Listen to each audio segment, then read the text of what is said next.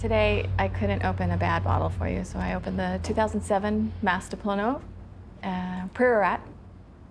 So this must be the entire allocation for the Western United States, this one bottle. This one bottle. Thank you so much. You're welcome. My pleasure.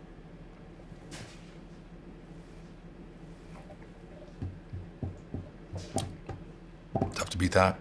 I just can't imagine opening a bottle for less than 4 people because it just wouldn't be any fun. I mean, to sit there and open something great like this, like Planot, and drink it by yourself, what a waste that would be. But to sit around with your friends and sip it and talk about it and, you know, enjoy the day, I think that's what the gist of what wine was about.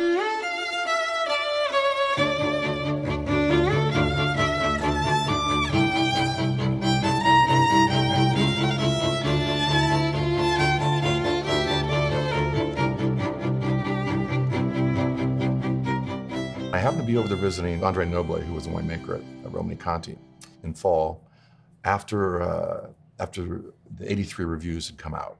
And the 83 vintages was really poo-pooed by the critics. Too cold, too rainy, too hot, too discardy. Poo-poo. He was a little upset. There's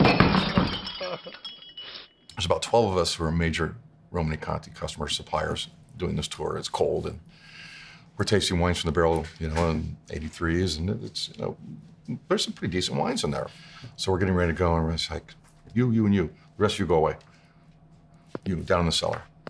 Go down in the cellar. And there was only one chair down there. That was when he sat on. You had to stand.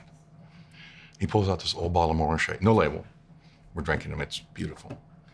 And he goes, so, Monsieur le Maître Sommelier, do you know what this wine is? I said, it's probably an older Montrachet. I said, knowing your white wines, I say probably something from the late 50s, early 60s. And I could see that I got a little too close. So I figured after about the third wine that the worse my decisions were, the more wines he was going to open. We sat down there, freezing cold. We drank 19 different vintages, all off vintages of Romanée-Conti and Richebourg and La Tâche and Montrachet.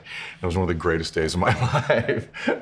It pays to be dumb on Sundays, and that one paid in spades.